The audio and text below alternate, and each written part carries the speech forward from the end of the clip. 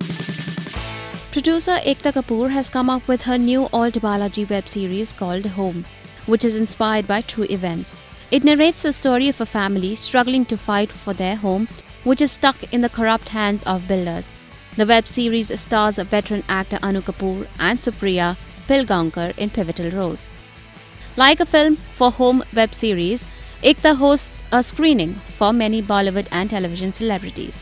Veteran actor Jitendra said, देखिए, I'm happy और Balaji has started a lot of new trends.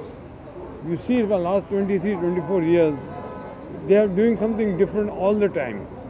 And the industry has grown, Balaji has grown, and today I am seeing web series का premiere, जो कभी हम सोचते नहीं थे और जो आज देखने को मिल रहा है. Tushar Kapoor said, Yeah, I'm very excited. I love all the Alt Balaji shows, not because I'm part of the company and the family, but I think जो Indian original content का सवाल जहाँ खड़ा उठता है, तो I think Alt Balaji is number one there. They have captured a huge chunk of the market for web shows with the Indian audiences, and I'm very excited to see Home because that's something that's very ambitious for the entire Alt team. Karan Patel said, I think जितने बड़े level पे web series की screening रखी है, इसके बारे में कुछ कहने की ज़रूरत तो पड़ेगी नहीं हमें.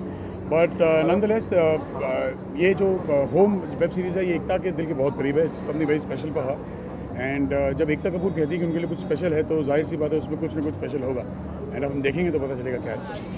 Ekta Kapoor spoke about Home and said, क्योंकि सबसे बड़ी चीज़ किसी की भी लाइफ में होम होती है, जहाँ सब फैमिली रहती है, जहाँ मेमोरीज बनते हैं, जहाँ एक आदमी का लाइफ टाइम का इन्वेस्टमेंट रहता है.